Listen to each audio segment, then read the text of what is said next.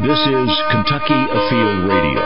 This is Ron Rohde, Kentucky Afield's first host back in 1953. Now, I'm proud to present Charlie Baglin. Do you like to get outdoors? Of course you do. And we've grown up with dealing with the mishaps that can happen when we go outdoors. Bee stings, mosquito bites, poison ivy. We go inside outdoors today with the Kentucky Wildlife Veterinarian for a few tips on what to avoid and how to treat. And on a more serious note, we get updates on grave diseases threatening some wildlife in our state. I'm glad you're here. The doctor will see you now on Kentucky Afield Radio. I am a college student. My future is bright. I know soon it will be my turn to take care of the planet.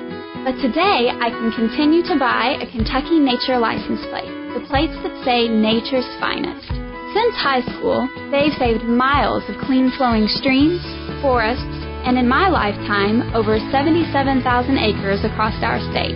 I can't wait to see what's down the road. See you with me. Next time you renew, choose the Nature plate, plates that keep the bluegrass green. A canoe can take you places barely found on a map. But there's a but coming.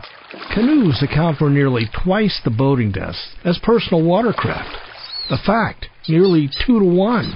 Not that you shouldn't canoe, but this might give you twice the reason to wear a life jacket, as if one isn't enough. So if you take your solitude seriously, take this advice. Your life jacket's got your back. A reminder from your Kentucky Department of Fish and Wildlife. Welcome to Kentucky Afield Radio. My name is Charlie Baglin. So, how you doing today? Take that literally. How is your health? How are you feeling? Is there pep in your step? Good color in your skin? We've heard it said before that health is the great equalizer. You could have $1 million and stricken with disease, or poor, but in good health. Which would you pick? What about the health of wildlife, wild animals? Just because you don't hear about it doesn't mean it's not a problem, and today you're going to hear about it. Wildlife in Kentucky is generally in good health, but in too many cases it does deserve a get well card. Today we're going to take a look at big disease that affects the smallest amphibians, that affects deer, that affects people. After all, we're all in this great world together. My guest today is wildlife veterinarian Dr. Iga Stasiak. And madam, you look lovely, and welcome to the show. Thanks very much for having me. We hear of things about wildlife and disease in the news. Start first talking about Zika. Sure, yeah, absolutely. So Zika virus is really big in the news right now, and it's a really big public health concern globally, particularly in South Central America, in Brazil. You've heard about it in the news. Yeah, like 14,000 cases now. It's a big concern for travelers, traveling to those countries, particularly pregnant women. So, they're highly susceptible and does cause birth deformities and other complications. We've definitely been working really closely with the public health department here, mainly to raise awareness about Zika virus and ways that the public can protect themselves, and just some simple things you can do so that you can still go out and enjoy the outdoors and all the recreational opportunities we have here in Kentucky. Things like wearing mosquito repellent, long sleeves, long pants. I see you're wearing long sleeves this morning. Is that an indication that you're worried about Zika? No, Sunburn? I think that's more of a laundry issue. Okay. But Zika, you're a wildlife veterinarian. Is this more of a concern for a vet, or is it more concern for someone, say, in family practice, a medical doctor? So as a veterinarian, I deal with all kinds of different disease issues, and a lot of them have that intersection between public health, wildlife, animal health. They're all interconnected. And so when we talk about Zika virus, we talk about a disease that's transmitted by mosquitoes, which are, of course, animals. So we've got, wildlife vector.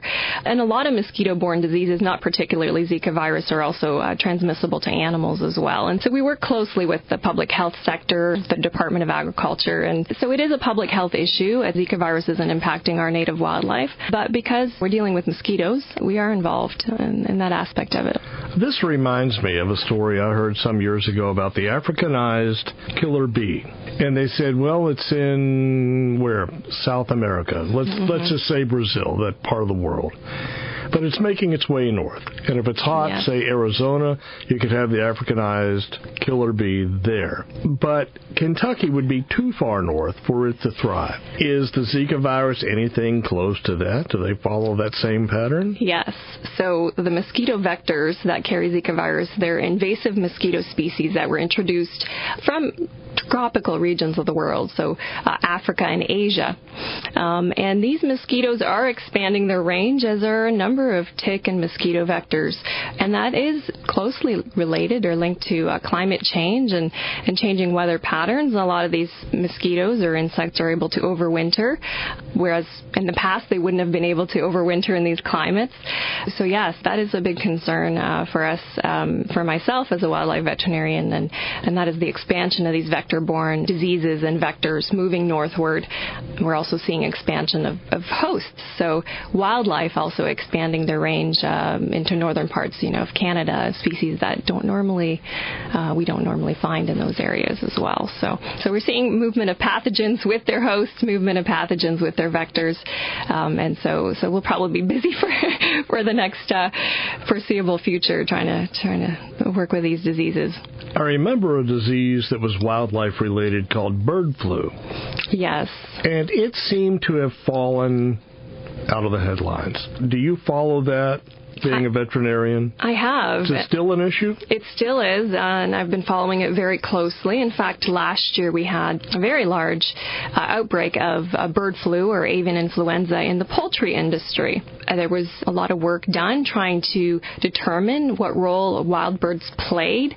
The virus is believed to have come over from Southeast Asia and was first found in the Pacific Northwest. Later last spring, it showed up in Minnesota and affected the poultry industry there. A lot of concerns, mostly related to biosecurity, how this virus can move from one facility to another, oftentimes on clothing, equipment. It can also be airborne. So that's a concern mainly for the agricultural industry. Our wild birds mainly are resistant to it, and they also seem to carry these low pathogenic viruses, which are just like the equivalent of a seasonal flu in humans. So just like we have the flu, birds have the flu. And so it's not unusual, of course, to find flu viruses in birds. But what's going on in Southeast Asia is now we have this evolution of the flu virus because of the close interconnectedness, especially some of these markets in China where there's a lot of birds and waterfowl commingling. So these viruses are able to mutate and transfer back to waterfowl. And so, yes, so there's this incursion of these new viruses, which hopefully so far we haven't found them to persist in wild bird populations. So that's a good thing. Our wild birds are generally healthy, and they do tend to carry these low pathogenic viruses as opposed to these high pathogenic viruses that do cause die-offs in poultry. If you're hiking down a trail or riding your bike down the street and you look out at the woods and say, the world is great, but if you're a scientist like you, is there an inclination to say, oh man, we're doomed? I think there's a great inclination, and I think as scientists we really need to stay away from that, and conservationists, because there's always hope. I was reading an article recently, and that's exactly what it talked about. As conservationists, we see all the negative things happening in the world, the decline in species, so many endangered and threatened species, and all this, disease emergence. But we need to stay positive. There's also a lot of feel-good stories, species that are being brought back from the brink of extinction, and there's still a lot of great wildlife wilderness out there. Nonetheless, as a wildlife veterinarian, there are diseases out there. We'll talk about some specific ones with salamanders and maybe white nose with bats and tick-borne diseases. But let's just say you go out into the backyard. This could affect anybody. You don't have to be a sportsman, a sportswoman. You go out into the backyard, and if you were a mother, you would say, oh, no, put on shoes, you'll step on a bee. Get out of those weeds, you'll get poison ivy, poison oak, sumac, might get a snake bite. There's all these plethora of diseases out there, and illnesses and bites and stings that can happen to anybody, especially kids. Can we talk about any of those? Yeah, absolutely. Well, first of all, I would say that, I would definitely encourage everyone to go out and enjoy the outdoors and And I wouldn't let any of those things deter me from enjoying the outdoors. Oftentimes, the media sensationalize the concerns. And there's simple things you can do to try to avoid disease exposure or poison ivy exposure, whatever it is that you're concerned about. But generally, the benefits far outweigh any negative repercussions of being out there. So to avoid a bee sting, I guess put on shoes, although a bee could strike you anywhere. I remember when I was a little boy and I'd play in the backyard, we had clover out there. And the bees would be on the clover, and buddy, about every 3 weeks or so, I was stepping on a bee. And I would scream bloody murder. It happens.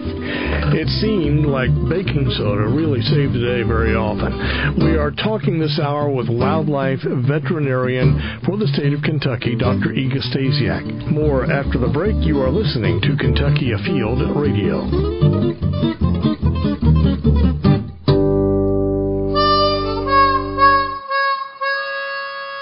We are back on Kentucky Afield Radio. My name is Charlie Baglin, and the Kentucky State Wildlife Veterinarian is in the studio with me this hour. Her name is Dr. Iga Stasiak. And one thing that I guess should go without saying, Doctor, is don't approach wildlife. Squirrels, rabbits, whatever it is, not a good idea. You know, when you're out there, if you see any animals that are diseased or sick or dead, just don't approach them. It's generally best to avoid them. We have some species here in Kentucky, skunks and bats predominantly, that carry rabies. And there are other diseases you can potentially contract from wildlife. If you see an animal that's sick, best leave it alone. Contact the Wildlife Management Agency. That's taking some good steps and keeping your pets vaccinated, some simple things you can do to avoid exposure to some of these common viruses and infections that we see. I was talking to a fellow friend of mine who's in the Boy Scouts. I said, what do you tell your troop? And he said, one thing, don't approach any wildlife at all, and make sure you keep food out of your tent. And if you're camping, and my wife and I were camping last weekend, and I didn't have food in the tent, but I left some outside. He said, these animals can come in while they may not bother you directly. They may leave disease germs behind. True? Yes, absolutely. But I think more of the concern is animals becoming habituated to humans. And so that's a really good point about leaving the food out. We actually get quite a few calls. I get a lot of calls from members of the public regarding nuisance wildlife, whether it's an opossum or a raccoon on the porch. And oftentimes they're leaving food out for their cats or other animals. Of course, wildlife are going to come into the area, and they might become a nuisance, and they might become habituated. And when provoked, they may bite. And so it's best to avoid those sorts of confrontations and just let wildlife be, and don't try to encourage them to come near you. Try to avoid those altercations. The suspicion was that it was raccoons that got into that bag of potato chips on the picnic table. But I believe it was rabbits, just making it look like raccoons. It could be. It's possible. Although more likely raccoons. One thing that we see in raccoons, particularly in the springtime, we do get a lot of calls about this, is canine distemper virus. So often we'll get calls about raccoons that are weeping from their eyes. They have discharge, very debilitated, often lethargic. These raccoons succumb to an infection called canine distemper, which is quite common. It's not a disease that's transmissible to humans, but the signs can resemble rabies, which is why people are very concerned about it. It typically affects juvenile raccoons in the springtime and typically runs its course, so we do see this mortality. There's no treatment for it, but you can vaccinate your dogs for it. So dogs are susceptible to it. Most dogs would be vaccinated for the virus. So if we do see raccoons, it's typically not rabies. It typically is canine distemper, but we still advise people to avoid touching them and coming up to them. Because their behavior is altered by this particular infection, they can be approachable. They can seem quite friendly. And that's just the disease running its course. They're not actually as friendly as they look. One thing I come across every now and then is a wasp's nest that I don't really want where the wasp has built his nest. I want the wasp to build a nest, just not in my patio.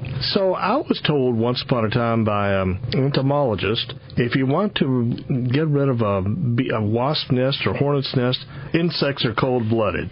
So do it when it's cool, and there's less likely a chance of you getting attacked. Have you heard such a thing, or is that true? I have not heard that. Would it stand to reason? Sounds reasonable. Other things you can do to avoid diseases in the wild. Let's say you're drinking creek water. Good or bad? Generally bad. A lot of our creeks are contaminated with what we call fecal coliform bacteria, which are bacteria found in fecal excrements. A lot of that is from agricultural runoff, so livestock production.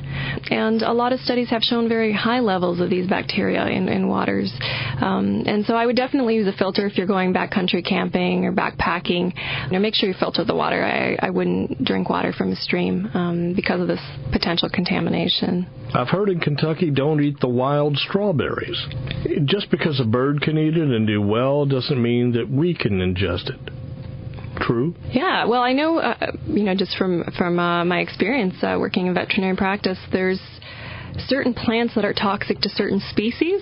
And so they may be toxic to humans and not toxic to dogs, or toxic to dogs and not toxic to cats. So there's a lot. You have to really look at every particular. If you're not familiar with the plant, best look it up. I remember back in the 5th grade, my buddy Kevin Hill and I, he had a farm and he had a hayfield. For whatever reason, we got traipsing through this hayfield and I came home just an itching mess. I can't remember all the home remedies my mother tried to get my itching to go down, but eventually did. But I guess that happens to a lot of people. They're outside having a good time. Next thing you know, they've got a rash. Is it poison ivy, or is this more common than you think? It seems like there's a portion of the population that does react to poison ivy and these types of plants, and then there's a portion of the population that has no sensitivity to it. I'm one of those people, so I generally am not very cognizant of that. When I'm out hiking, I seem to ignore it, and I've made out pretty well. But others might want to look up, see what those plants look like, and try to avoid them. Mosquito bites. Can they give us... We know Zika, but generally speaking in Kentucky, if you get a mosquito bite, my wife got like 5 the other day. Any danger in that we should be aware of? Yes, so there are viruses, particularly, that are spread by mosquitoes, including, as you mentioned, Zika virus, but there are others, as well as West Nile virus. If you recall, in the late 90s, was first detected in New York and has since spread across the United States. It's present across the country. And is that it still out there? Because it's not in the news like it once was. It's not, but it's definitely still out there. Most human cases are asymptomatic, just as with Zika virus. Most people don't even know they're infected. They may experience mild flu symptoms, and a very small portion of the population has complications associated with it, where they have encephalitis or brain infection, but that is extremely rare. And so it's possible you may have contracted West Nile virus without knowing it, but because of these complications, it's important to take precautions against mosquitoes, wearing mosquito repellent, long sleeves, long shirt, making sure that you're also removing any standing water around your house. DEET is a good thing, right? It is. So any repellent approved by the Environmental Protection Agency, and there's a long list, and that includes DEET. There's also a lot of natural products like citronella that are quite safe and seem to be quite effective as well. One of the biggest mosquito-borne diseases that I remember is malaria. Is that limited to, say, the Congo or Africa? Do we have that here? No, but it is found in certain... So in Hawaii, for instance, so more tropical, so as you mentioned, more tropical regions. But in Hawaii, it's actually quite prevalent and is actually causing significant die-offs of wild birds, certain species of ducks. The problem is a lot of those, especially island ecosystem species, haven't been exposed to these pathogens in the past. So you introduce a new pathogen, and it wipes out the population. And so they've had some local extirpation of species linked to malaria. So it's not something we worry about here in Kentucky, but it is a concern in other parts of the world. Okay, doctor, let's talk a minute about snake bites. Just because you're bitten by a snake, does that mean anything at all? It does, particularly reptiles, lizards, and snakes. They have a lot of bacteria in their saliva. It's not deadly, you don't need to rush to the hospital, but you do need to seek medical attention in some cases because it can become infected. Reptile bites have more likelihood to become infected than other bites. So in most cases, you can watch to make sure that there's no infection and swelling. So watch for things like redness, swelling, and heat from that spot. If there's any signs of infection, go see a doctor. If you had Bactine or first aid cream of whatever description or iodine, is that kind of what you need maybe to keep with you in a first aid kit when you're outdoors and any of these happen? Yes, that would be my recommendation as well. So any of these disinfectants, hydrogen peroxide, iodine, alcohol, great to keep with you when you're out in the field, and that'll prevent infections. Talking about mosquito bites a minute ago, I should have asked, what do you do after you're bitten? And I heard this old wives' tale, paint the bite with fingernail polish. What would that do? I heard that for chigger bites, but apparently it's a myth. So before I moved to Kentucky, I was not familiar with chiggers, and oh my gosh, they are terrible. They just itch for weeks. And so, yes, there's some old wives' tales out there about putting nail polish on and how it's supposed to plug up the chigger and kill it, but that doesn't work, unfortunately. So you have to, maybe use some anti-inflammatories. Hydrocortisone cream works fairly well, but no, the nail polish is just an old wives' tale. I remember my grandmother, don't pick up that frog, you'll get a wart. Can frogs and toads give you warts? No, that is an old wives' tale as well. It's not true. Some of them do secrete toxins in their skin that can cause some irritation. So certain toads, they'll release toxins, and that can be irritating to your skin, but it shouldn't cause warts. If you kiss a frog, will it turn into a prince? I wish, but no, it's...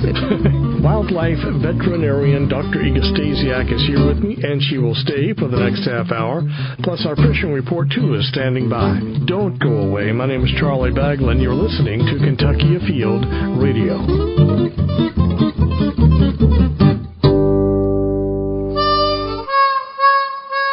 Back into our second half hour, and if you would like to hear this show again, it's pretty easily done. You can share it on Facebook or email the link. You can find us on Facebook. Just go to the search box, put in Kentucky Afield Radio. There you will like us, and you will find our weekly links. Find them on YouTube as well. Also on iTunes, we are a podcast. Just search for Kentucky Afield Radio, and there you are. More with our state wildlife veterinarian coming up. It is time now, though, for our fishing report. This is Jeff Crosby with the Central Fisheries District Fishing Report. Water temperatures are running in the lower 80s. Largemouth bass fishing at many of the Central District lakes is very good. Caught on crankbaits and swim jigs when fished on main lake points. Additionally, fishing jigs or creature baits along shoreline with cover is also producing a few fish. Crappie are still being caught at many area lakes such as Taylorsville and Harrington Lakes. Crappie are being caught on live minnows, crappie jigs, or small crappie crankbaits when fished in around 6 to 12 feet of water. And finally, don't forget about your local area streams such as Elkhorn Creek and Floyd's Fork for good catches of smallmouth bass and rock bass. Remember always to ask permission before entering private property. Hi, this is Kevin Fry with your Eastern Area Fisheries Report. Stream fishing reports have continued to be good, with most stream flows being slightly low. Smallmouth bass have been aggressive, hitting small crankbaits and crayfish colors, plastic crawls and tubes, and spinnerbaits. Some walleye also mixed in the catches from Russell Fork in Ratliff Hole, Carson Island, in the confluence area of Elkhorn Creek. Recent largemouth bass fishing has been good for keeper fish on crankbaits in area lakes. Anglers at Dewey and Yatesville lakes catching multiple keeper fish on each outing. Also, these fishermen catching some white bass in shallow water areas of coves on Dewey Lake. Catfishing continues good in area lakes and streams. Jug fishing with cut bait producing well at Dewey and Fish Trap Lakes for channel and blue catfish.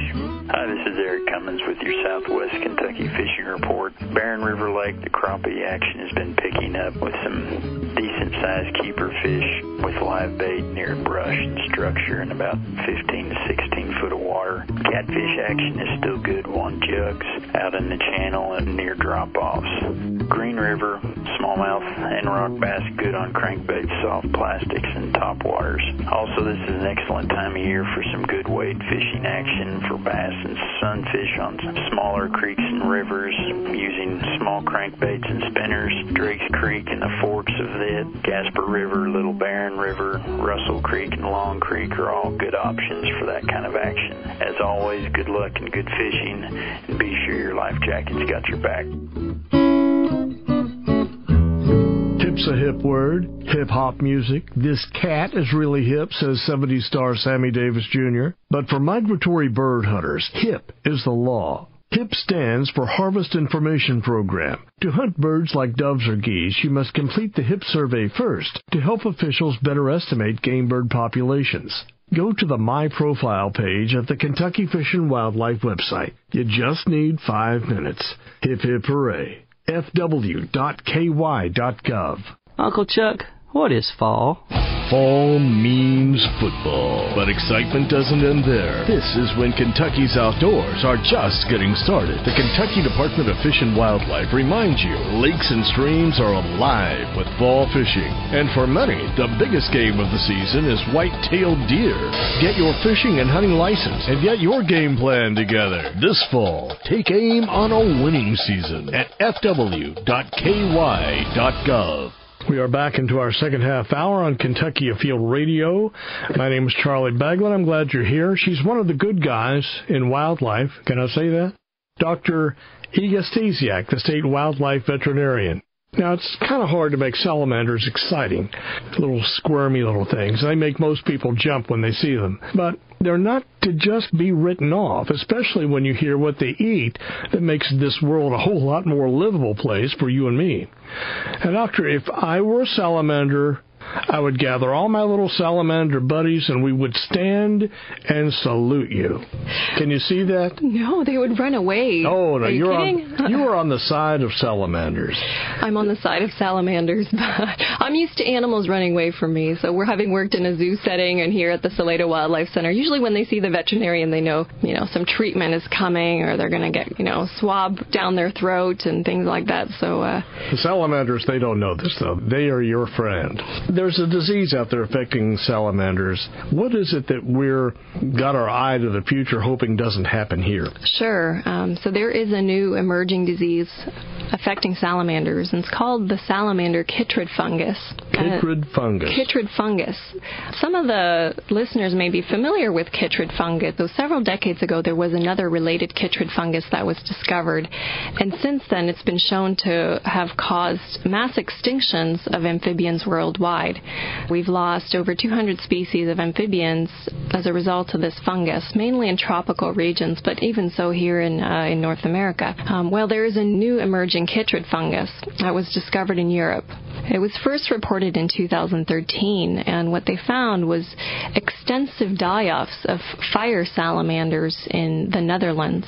So they had more than 90% mortality. And they identified a new fungus which invades the skin, causing erosions, ulcerations, and eventually kills off the salamanders, believed to have been introduced through the exotic pet trade. These are like pet trades you could go to any big store or the pet aisle and buy? Absolutely. So that we actually get hundreds of thousands of amphibians imported from Southeast Asia and other parts of the world. I believe 99% of salamanders imported into the U.S. are actually from Southeast Asia, where this fungus is believed to have originated.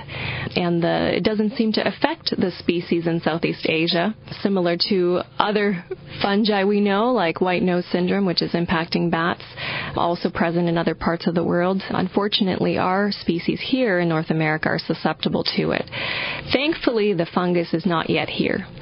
But we do have a very active exotic pet trade, and there's a lot of concerns about releasing, if you have pet salamanders, releasing them into the wild or moving animals around, and we're really worried about the salamander coming in because it's been shown to impact some of our common species that we have here in Kentucky.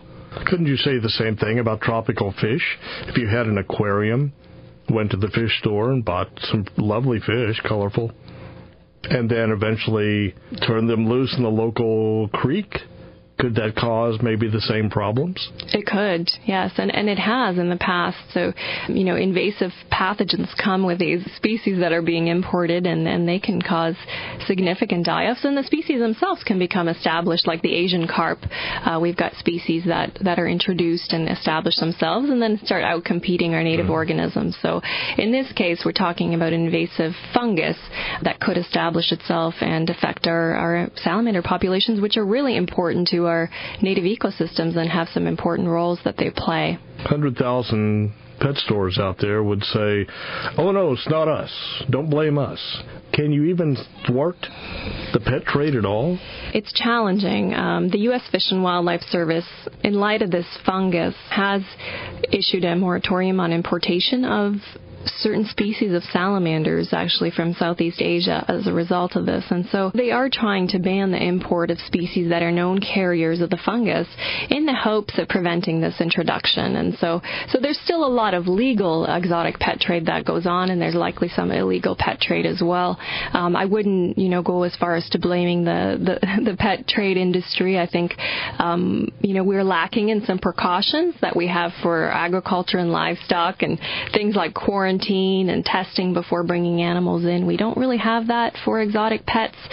So they come in, they're not really subject to the same rigorous testing to make sure that they're disease-free before they come into the country. But, certainly salamanders, here in Kentucky, we've got 35 species of salamanders. The Appalachian region has the greatest salamander diversity in the world. It's not something you can walk out your back door and see readily, but they're there. Where will you find a salamander? Well, salamanders are found in all kinds of habitats, and that's why we have so many species here in Kentucky. So we've got, I believe, 10 terrestrial species and 20 that have aquatic larvae. So they're both terrestrial and aquatic. They're found in all kinds of wetlands, ponds, marshes, lakes, even in some streams. Under wet leaves. Yeah, they like to stay moist. So our terrestrial species often found on the forest floor. They like to hide in moist areas. Is a salamander a lizard? Salamanders are amphibians, so they are not reptiles. Okay. So lizards typically reserved for reptiles, but salamanders are actually amphibians. Somebody's going to say, Dr. Stasiak, get a grip. Yeah. It's just a salamander. We don't need them. What is the role of a salamander in the world around us? Sure. Salamanders play a really important role in our ecosystems. They consume vast amounts of insects, so beetles, ants, various crustaceans and arthropods. So they are actually a natural form of pest control for us. So they do provide a service free of charge. So they're predators. They're important predators. They're also prey for other species. Turtles, aquatic turtles, snakes, birds, small mammals also feed on salamanders. So they're an important part of the food web. We talk about greenhouse gas emissions and carbon dioxide. There's decomposers, insects on the forest floor that decompose leaf litter and dirt. So salamanders eat those critters. They eat those insects. And so they slow that process, slow the release of carbon into the atmosphere and keep all those nutrients down in the soil. There's a plethora of benefits that many of which we don't even understand or haven't discovered yet. There's not enough money to pay a salamander for what they do for us.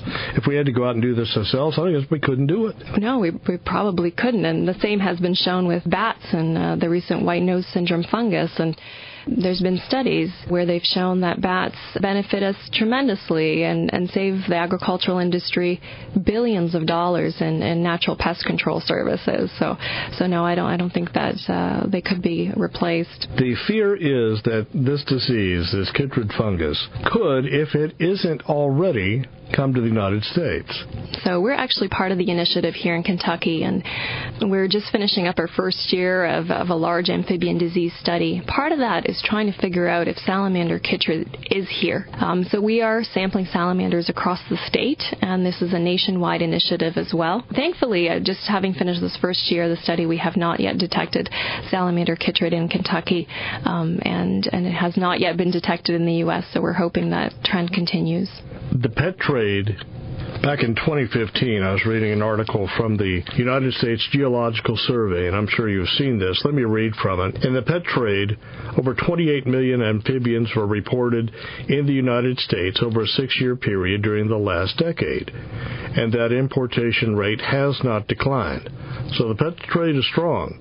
Thus, there's a serious concern that the disease may be introduced in the U.S. in the near future, if it's not already here.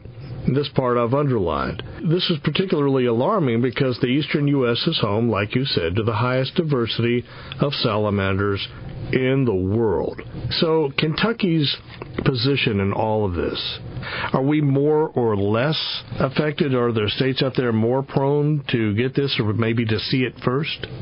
The Appalachian region is probably the most susceptible to the introduction of this fungus and its impacts because we have such a diversity of salamander species, because we have suitable conditions, and we're really close to these ports of entry where these exotic salamanders and other species are coming in as well. There have been studies that have looked at various regions that are susceptible, the West Coast as well, and parts of Mexico. But here in the U.S., the Appalachian region is probably number one as far as our concerns regarding this fungus. I'm just the type, if I was sitting on a step and saw a salamander on the sidewalk, I'd ask him how he felt. And hope that he feels happy and well, because I want him to be... Yeah. I want him to be a happy little salamander and do his work. Yeah, I would hope the same. And we do have concerns, but it's important to realize that we do have healthy, robust populations of amphibians here in Kentucky right now, and we're hoping that they stay that way. So, we're seeing these declines across parts of the U.S. and globally, and we're just hoping that we can mitigate some of these impacts and protect our salamanders and our amphibian species. We're talking specifically about salamanders, but they are an amphibian. Would this affect frogs? No, not the same fungus. So the salamander chytrid fungus only affects salamanders. There's a related fungus called BD, or Batrachochytrium dendrobatidis. Do it again. BD stands for? Batrachochytrium dendrobatidis. Do it again. Batrachochytrium dendrobatidis. That's amazing. I saw that word doing my research. Had no clue how to pronounce it. Yeah, it's challenging. BD. So BD for short. So BD fungus is the one that has caused global amphibian declines, and that is the one that affects frogs and toads. So this other fungus, the BD chytrid, has been very, very detrimental, and that is part of our initiative here in Kentucky. We've, like I said, finished our first year of a study, and we're also trying to understand the distribution of this BD chytrid here in Kentucky to see if it has any impacts on our populations. It is widespread globally. We don't know if there's certain wetlands that carry it, where amphibians carry it and others where they don't, and whether or not it is responsible for any die-offs here locally. So we're trying to get at that information, and we're looking at trying to correlate that with the habitat characteristics and the quality of the habitats to try to see if certain types of habitats are more likely to harbor this fungus. The work of Kentucky's wildlife veterinarian is our topic this hour. Still to come, an update on the hunt, not for deer, but for a serious disease affecting deer. Plus, tick-tock. What is the time frame to avoid infection from a tick bite? We'll have the answer in our final few. Stay with us. You're listening to Kentucky Afield Radio.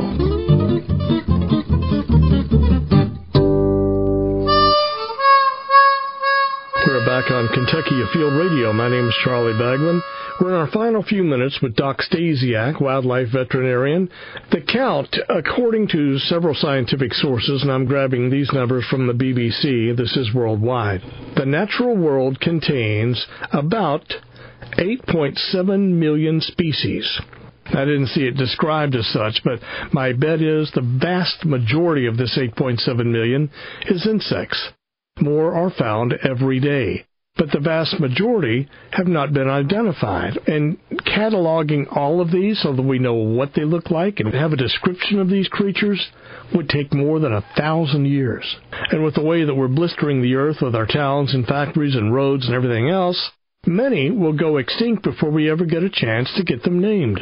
Of that 8,700,000, nearly 900 are ticks. The ticks are well-known blood-sucking little bugs. They pester humans. They bite livestock, pets, They are also vectors of a wide variety of diseases that can infect animals, and they're listed second only to mosquito bites in terms of public health importance. Tick bites. Doctor, what does that mean for us here in Kentucky, for people who love the outdoors? Generally, it's not good because certain ticks do carry disease. And so here in Kentucky, we have ticks that carry Rocky Mountain spotted fever. We have ticks that carry Lyme disease, which is an emerging disease. So traditionally in Kentucky, we haven't had too many of the black-legged ticks that carry Lyme disease. In recent years, we've had more, and we've seen more cases of Lyme disease as well. And so, yes, you should definitely be aware and check yourself for ticks. The good news is most of the ticks do need to stay on for at least 24 hours to transmit infection. So if you check yourself after you come home and take the ticks off, it should not be an issue. How do you take the tick off? Tweezers are pretty good. I usually just use my fingernails. So you want to grab it right at the base, so just around the head, the mouth parts, and then just pull it out. It's not extremely complicated. You don't want to leave the head in there to prevent infection. But usually if you grasp them right near your skin, you should be able to pull them out. I saw a map plotting where tick-borne diseases were occurring. If you look up in the Northeast in New England, around Lyme, Connecticut, where the disease took its name, you'll find a lot of, say, green dots. And if you look at Kentucky, you'll find more Lyme disease and Rocky Mountain spotted fever. In this one map, I only saw just a few dots. But, buddy, you just go right down into Tennessee, and it is loaded. Have you seen that map? I have seen the map. We still haven't had very many cases of Lyme disease in Kentucky. And most of the surveillance has been based on human submissions to the public health department. So, someone finds a tick on themselves, they'll send it in for testing. So what we've done is we're doing surveys. This past year, we started surveying wildlife, so including deer, elk, bear, various species for ticks across the state, because these ticks, they feed on humans and they also feed on animals as well. That's actually helped us with our understanding of the distribution of these tick vectors across the state. So I think we'll be able to fill that map in within the next few years as we, move forward and do our surveys, and we'll be able to fill in those gaps. I think there's more of the black-legged ticks than previously believed. Have you done enough surveys yet to really know how dispersed ticks are in this state? We've done enough, or we have enough preliminary data to get an idea of the distribution, but not the abundance. So I think, generally wooded areas or where there's long brush, you're more likely to find ticks. So going out there, everyone should take proper precautions and wear mosquito or tick repellent, long sleeves, long pants. One thing you do is related to the deer population, still checking for chronic wasting disease, sort of a mad cow disease that occurs in deer. Has it been found in Kentucky? No, thankfully it has not yet been found in Kentucky. However, it has been found in most of our surrounding states, except for Indiana and Tennessee. So it is a disease we're monitoring for very closely, and every year we test over 1,000 deer and elk across the state to try to detect this disease early if it is present. And we're hoping that Kentucky will stay free of this disease, which does cause wasting and loss of condition in deer and elk.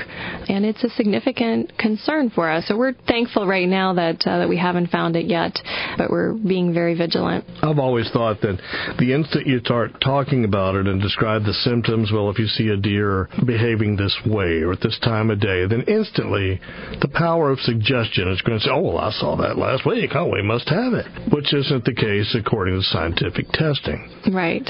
And I'm hoping that you don't ever find it, but if you do, what then? Well, we just finished revising our chronic wasting disease response plan, so we do have a plan in place for what we're going to do if we do find CWD here. And that is going to involve a large surveillance zone. We're going to try to see if it's established on the landscape, how widespread it is, and we're going to try to test as many animals as possible from that area to get an idea, and then try to control the spread as best we can. When we get to that stage, we'll be working with hunters to try to take deer out from the area that's infected to try to limit the spread to other deer across the state. This disease is persistent in the environment. You couldn't just take every infected deer, harvest that deer, and wipe out the disease. It's still here, right? Right. And that's the scary part about this disease, is because once it's established on the landscape, it's nearly impossible to eradicate or eliminate. So what we're trying to do is prevent its introduction. And we're doing that through regulations. So currently you cannot import high-risk carcass parts from CWD-positive states. So certain tissues such as the brain and spinal cord that are more likely to have infection, we're not allowing those to be imported into the state to try to protect our herd. So there's some preventative measures that we can take. This sounds like a 40-hour-a-day job. It definitely. And all that you do, doctor, it sounds like there's not enough time to take care of ticks and salamanders and white nose syndrome and bats and problems we could have with deer. How do you get it done? Well, I think, that's what keeps the job exciting. So the variety is what keeps it interesting and challenging. You seem optimistic, though, in every case. I like to be. I think I have to be. I think you have to be optimistic in this line of work and hope that we are going to be able to preserve and conserve our wildlife populations, and that eventually we'll get a handle on some of these diseases, and most importantly that, people, humans and wildlife can coexist, and that future generations can really enjoy the wildlife just as we do, and for many generations to come. Glad we have you on our side. So thanks for coming by today. Thank you very much, Charlie. It's been a good show. We're out of time. This is Charlie Baglin inviting you to join us in a week, and we'll go inside outdoors again here on Kentucky Afield Radio.